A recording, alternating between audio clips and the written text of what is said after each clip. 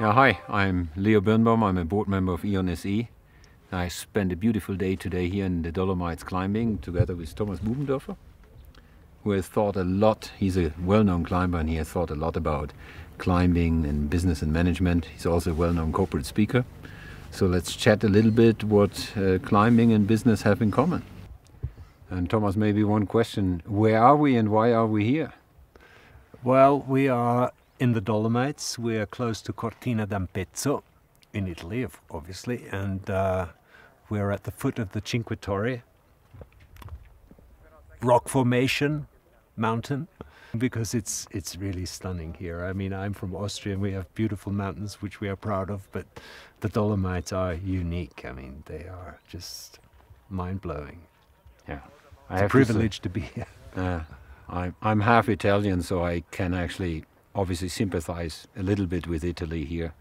And I have to say the Dolomites, for me, are impossible to beat. They're just so beautiful. I agree, yeah, I agree. So, Leo, you being an executive, usually people ask me what they can learn from climbing. What can I learn from you about climbing?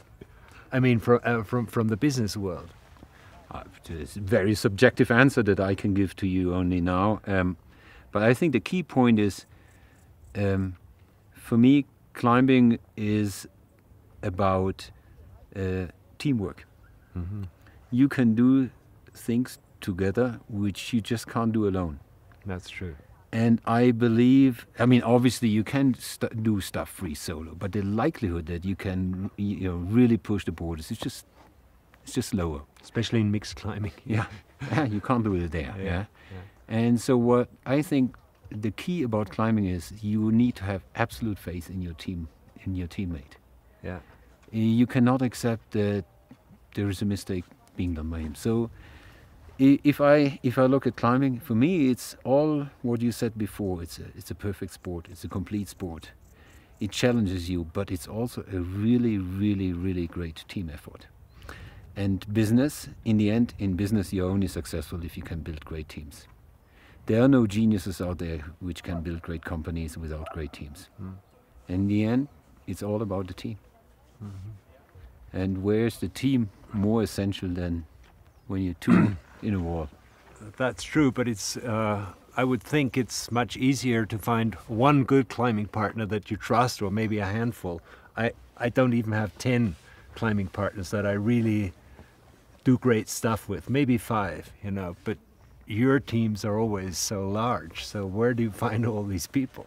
Yeah, but you find 5 guys who each have to find 5 guys. You build great teams not by finding 500 guys. Okay. You build great teams by finding 20 guys. That's an interesting And approach. if those guys are the right ones, they will build their teams. Right.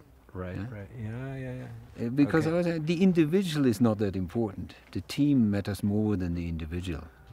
I think the one thing that I have observed is when you get to an executive position, you tend to think too much of yourself. Mm-hmm. You think you are indispensable. Nobody can replace you. The world just moves on. If you would get sick and you would need to stop working. Yeah. Mm-hmm. I mean, the company would need to continue. Mm-hmm. So I think the team matters, and the team makes everybody replaceable, but at the same time the team gives to everybody a reason. So this is what I learned from climbing. It's absolute faith and passion.